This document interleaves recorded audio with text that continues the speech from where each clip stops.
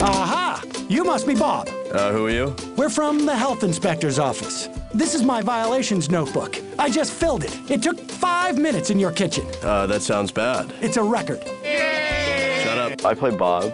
He's animated.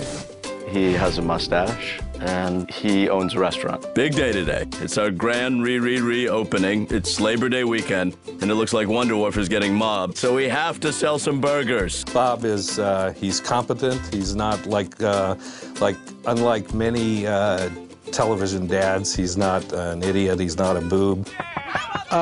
Yes? Can you open the window a little more? I'm not going to assault you. Don't touch me! Sorry, that just came over me. You know, he really makes great burgers, and he's a really bad businessman. New Baconings is perfect. It's hilarious, right? He just got a crappy location. Gene, you're outside, nicely offering people a free sample, all right? I'm on it. But people coming out of the crematorium next door, people obviously in mourning. Yeah? Don't offer them samples. Maybe, you know, not the best marketer. Free samples. Come and get it.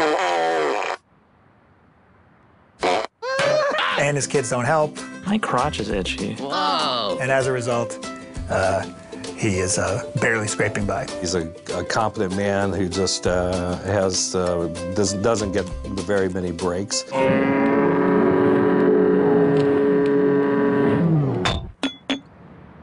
Oh, thank God it didn't break. Dad!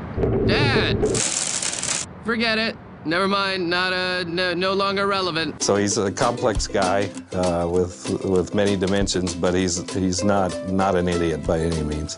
That was great, right? Fair.